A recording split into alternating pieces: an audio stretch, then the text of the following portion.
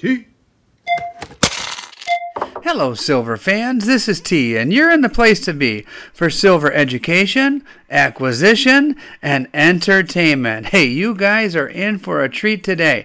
I just came back from another interview with Rich from the Gold Depot, and I had lots of questions. He had lots of really honest answers, and I think you're going to like this one. And before we get to the video, please do me a favor and hit that subscribe button down below, especially if you'd like to see more videos like this.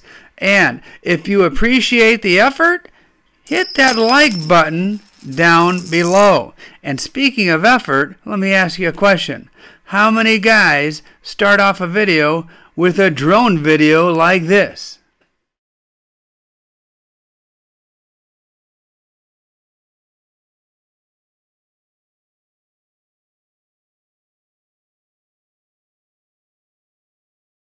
Okay, Rich, hey, thanks for having me back and giving me the opportunity to ask you a few more questions. And I just have to ask, normally my videos get like maybe 100, 120 views. The video with you got 6,000 views. And wow. Has anybody mentioned that they've seen you on YouTube or anything like that? Yeah, a few people. Yeah. That's cool. Yeah, you know, who knows? You may become a celebrity or something like that. But nah, I don't want that. Let's start with a fun question to get warmed up here. What's the craziest thing you've seen come in the door here? The craziest thing. I mean, we've seen a lot of cool things and different things. I have to say, my favorite is a previous General Motors owner brought in a Fisher body stagecoach that was purchased in 1973, made out of sterling silver, and it was solid. It was like 200 ounces of silver. I saw that on one of your posts, and I was amazed. And yeah. Matter of fact, for the viewers' sake, I'll throw up some pictures on the video so they can see. Yeah, you have to see it to believe it. Yeah, it was one of the most beautiful pieces I've ever seen, as far as made out of silver. Where is that piece now? Do you send that to auction, and does that go in your personal collection? Another dealer that we wholesale to happened to come into the store, and it was sitting on the counter, and he fell in love with it, and he offered me the right price, and there you go. He owns it now. How long was it in your possession? Less than 24 hours. Oh my goodness. Yeah, that is wild. Yeah, it was awesome. It was cool. On to a question about the old stimmy that everybody's talking about. Has anybody come in here? I know people are probably flocking to the mall right now, but has anybody come in this way? You'd be surprised. Yeah, a lot of people put their stimulus checks towards buying gold and silver. Yeah, quite a few. That's wisdom on their part, I think, and I think our viewers will agree. Speaking of the people coming in the door, what ages are the silver stackers that you see coming in? I mean, we have more and more people coming in that are in their 20s. But I would say on average, you know, 40s and 50s. Yeah. And YouTube allows me as a content creator to see the demographics of my viewers. And I would say most of my viewers are in the 40 to 55-year-old demographic. Yeah. But recently, like last, I'd say 3 months, I've seen more people in their 20s pop up, and the stats are changing a little bit. Yeah.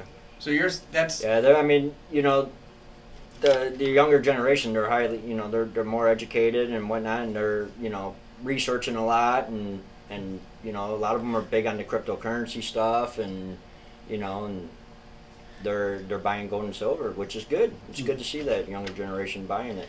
Yeah. Today is Tuesday, March 23rd, and spot price took a nosedive today. Hey, does that concern you at all? No, I'm not concerned at all. Like I said, I mean, I strongly believe that once we break that $30 spot price, that's when we're going to see the upward trend of, you know, silver really rising. You're going to see a lot of days where silver's going to jump. $1, $2, $3, and it's going to fall $2-3 in a day. I mean, we're going to see stuff like that.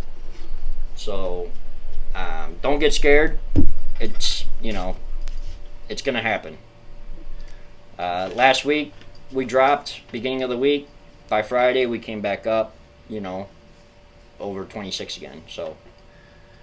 Now, I've got to ask you, I hear people online talking about spot price manipulation.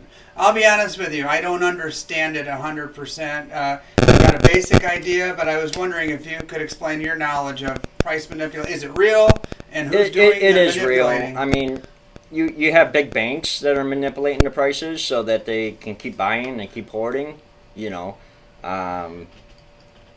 for instance, I mean, I want to say it wasn't long ago that, Reddit was trying to short squeeze silver, from the big banks and whatnot. Right. I mean, unfortunately, Reddit's not big enough to do that on their own. Yeah. But, if they got a lot of these hedgers behind them, it would be a whole different game. But, I mean, silver and gold's been manipulated for years and years and years. I mean, if the actual true value would come out, I mean, it would crush the banks. I mean, it would just.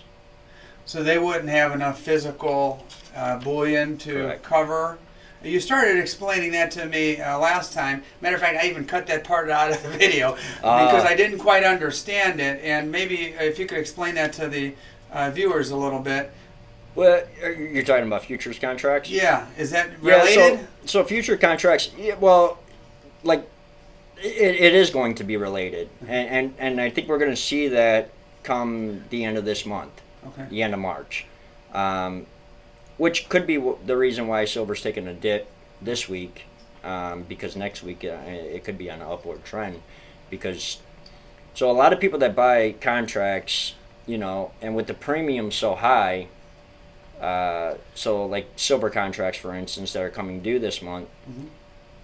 A lot of people want their silver. Like if I had a futures contract coming due, I would want the physical silver.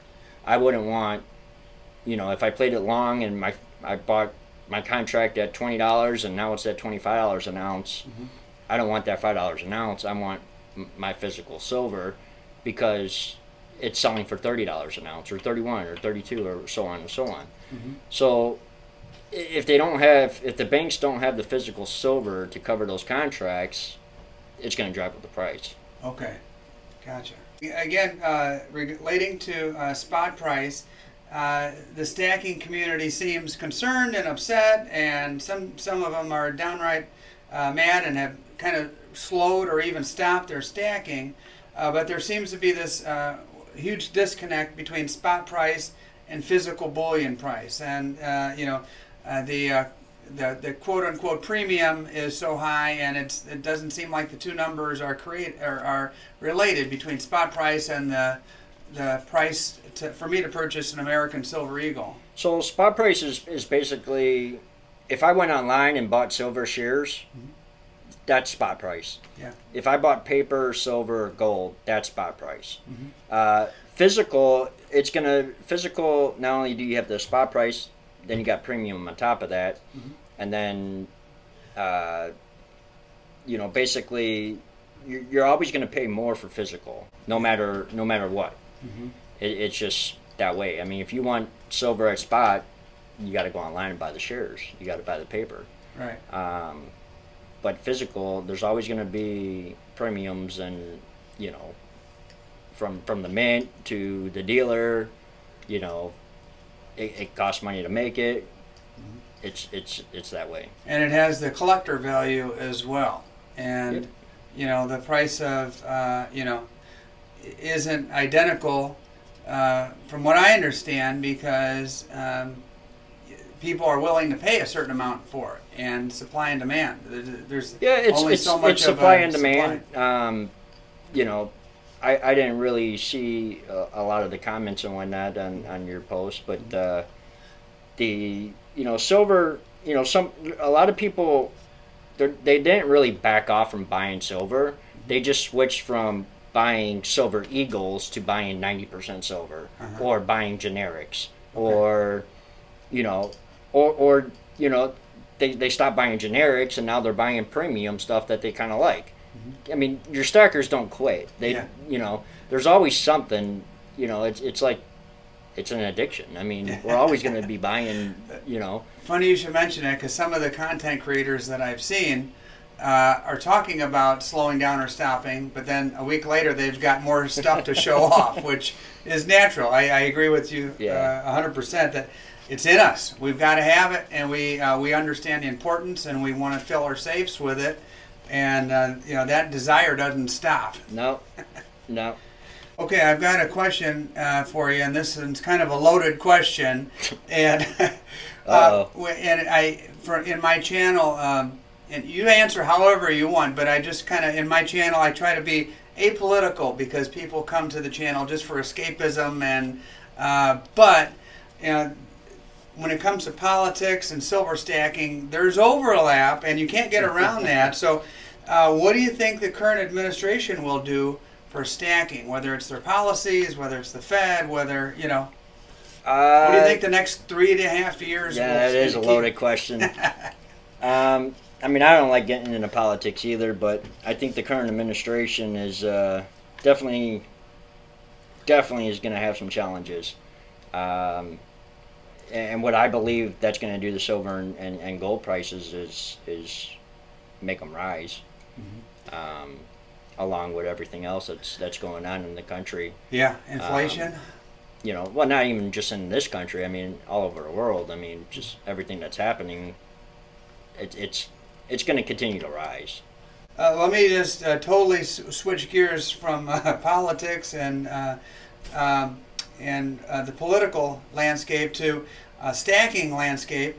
I see a lot of guys online on Facebook and on YouTube collecting the Batman, the Peanuts, the Shipwreck, the Superhero, the Bart Simpson, the Queen's Beast, the collectible stuff.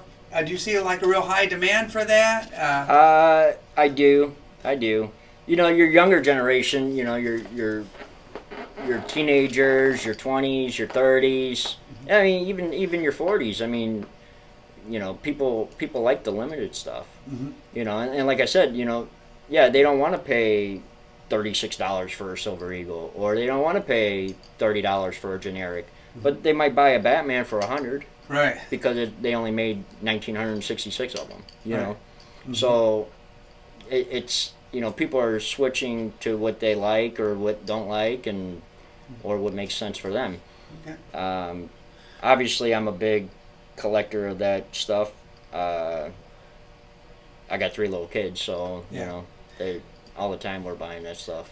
And you have that case there behind me that I'll show off in the video a little bit with your personal stuff. The Michael Jordan stuff, the Bears stuff, that you know, that appeals to me as well, I'll tell you that. What's your bread and butter in the shop? What consistently sells, and is gold and silver consistently sells. I'm a huge silver dollar guy, so I noticed you've got a lot. Your Morgans, your peace dollars, your trade dollars, you know, and so on and so on. But basically, that's my forte is silver dollars. I notice you have a few Carson Cities over there that I kind of drool on the glass looking at. Those are beautiful. A few of our viewers from the previous video said, man, I wish I had an LCS like the Gold Depot in my town. And one guy even you know, told me he lives out in the desert and does 100% of his shopping online. Do you have people that buy online? Do you have an online presence? We do. We're real big on eBay. So we do a lot numismatic on eBay. We don't do gold and silver. Okay. Your margins are very, very low on gold and silver. So with the fees, we just don't do that. We do a lot of selling on Facebook. We have a huge client base all over the country for gold and silver on Facebook. Okay, I'll be sure to throw up your Facebook page on here so folks could see it. Yeah. And yeah, we ship all over the country. So you touched on it just a minute ago about the the margins there. People are curious. What's the spread between what you buy for and what you sell for? So say I see in your case there a 10-ounce Engelhard bar. What's that going for now? So a 10-ounce Engelhard, you're pretty much going to be like 330. 330. Matter of fact, would you mind pulling that out? I'll show it in front of the camera here. We would basically buy it at 310. Okay. So not a whole lot. So there's that. So buy it at 310, buy it at or sell it at 330. So you're not talking like a 50% margin or a 40% margin. Basically $2 an ounce. And you know, 1 ounce like Eagles and stuff like that. You know, what you buy them for, you know, from at the mint and whatnot like that. I mean, you're not making a whole bunch. Okay. I mean, you make it on the volume versus the piece. That makes sense. Anything this time as we get ready to sign off? If you don't want the real crazy premiums, stay away from your fractional silver. Okay. Your fractional silver is like, the premiums are crazy right now. Yeah. So like 1 grams, 1/10 ounce, 1/4 ounce, ½ ounce on silver, you're better off buying 90%. Because you're talking $40 an ounce on up on that fractional stuff. It's nuts. I've stayed away from the fractional Libertads. One of my viewers sent me one as a gift, and I really appreciated it. So I started looking into them, and like, oh my gosh, these that you're, you know, for the fractional Libertads, you're talking a lot. That's an extreme there. Yeah. You know. And depending on the year, they can get very, very pricey. That's right, because those mintages are ridiculously low.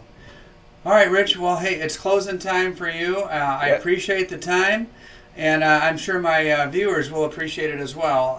Like I said, your last video was very popular. We'll see what happens with this one. And thanks a lot. Appreciate it. No problem. All right, Thank buddy. you. I can't leave the shop without showing my viewers some eye candy here.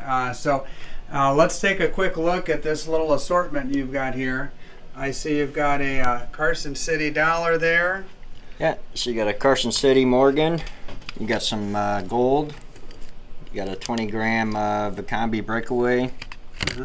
Lots of fractional there. You got a $5 gold Indian. You got the old Incus. 1/10 ounce, 1/4 ounce. Hey, tell me about this Redfield. I've heard about this. Is actually a really cool story. So there was a guy went around to all the banks, basically hoarded all these silver dollars, ended up passing away, and there was a false wall in the guy's basement, and the survey guy kind of figured out that the basement wasn't big enough for what it was supposed to be, and they found the fake wall, and the guy had thousands of silver dollars in there. So very interesting story. If you guys want to research, just look up the Redfield hoard. Very cool. Yeah, my understanding was that he would go around town and he would not show off his wealth at all. No, he would never know it. Yeah, and you know, looks can be deceiving. And we were talking a little bit about these 5-ouncers right here. 5 seems like the new 10 these days. Yep. So 5-ouncers are the sweet spot. You know, not everybody has $300 laying around, but you know, they might have 150 or 160 or whatever they're going for. These are some vintage Canadian, Royal Canadian Mint, Monex, factory sealed. There's a little beauty for you, 5-ounce lid. Yes, I see it, and I understand that one's not for sale. Nice MS70s. We got 70s. We got 69s. What are they going for? The 69s. 69s. We are at 55 each, and the 70s we're going to be at 100. Okay. You got 2020 emergency releases, MS70s. A lot of beautiful stuff. 2021 Eagles. What are the Eagles going for today? 2021s are still running about 38. Okay. Nice. Got fractional Vicambi bars. You got 1/10 ounce, or 10 grams, and then 1 grammers. Some Franklin halves. There's your limited stuff. Oh yeah. So like these are from the 1966 TV show. Adam West. All right. Well, Platinum, Engelhard. Let me see that. Vintage Engelhard, factory sealed. Platinum. Well, what does that go? I have no idea. I don't know anything about platinum. This is going to have more of a collector's value, being that it's Engelhard and factory sealed. So this one would run pretty close to like $250 over, maybe $300 over. Okay. Spot. I think that's about what I paid, maybe $250 over. But I'm a vintage collector. I like vintage. Well, you got a lot of cool stuff laid out there. And hey, once again, I appreciate the time, my man. Sounds good. And we'll catch you on the next one. Very good. Thanks. Thank you. Hey guys, how'd you like that video? I hope you enjoyed it. I'll tell you what, I had a good time making it. Every time I walk into Rich's shop, I learn something new from him. I see lots of cool stuff, and it's always a great time. Now, speaking of seeing lots of cool stuff, you know I couldn't have just walked in there and seen all that gorgeous silver and gold laid out on the countertop and not made a purchase and walked away with something. So let me show you what I got.